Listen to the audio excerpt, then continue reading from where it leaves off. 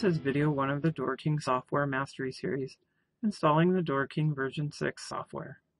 In this video I will show you where to download the latest version of the software, installation of the software, and test the installation. This install will be on a Windows 7 machine. Windows, Vista, and XP will be very similar. First, let's open an internet browser. This is Internet Explorer 9. Chrome and Firefox will also work as well. We will go to the DoorKing's tech website by entering www.dkaccess.com into the address bar.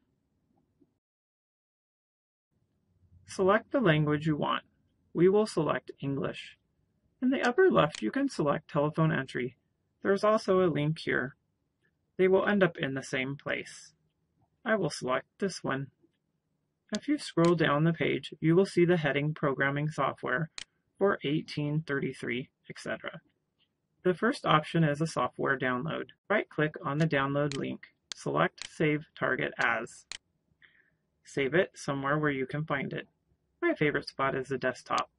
It is very easy to find. Once it is finished, double-click on the DoorKing installation icon. This will begin the installation of the software.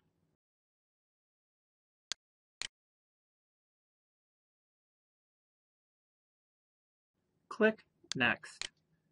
You can have everyone that logs into the computer have access to the DoorKing software or just the current login. The DoorKing software has its own access restrictions, so I recommend leaving this for everyone. Click Next. Click Next to install the software in the default location. This option to register for the DKS server will be discussed in a later video. Leave this unchecked and press Next. Press Next to confirm. Depending on your computer, the installation time will vary. Click Close to close the installation dialog. There should be a DoorKing Account Manager icon on your desktop now. Double-click on the icon. The DoorKing software will open. This confirms the software is installed and working. Close the program and click Exit without backup.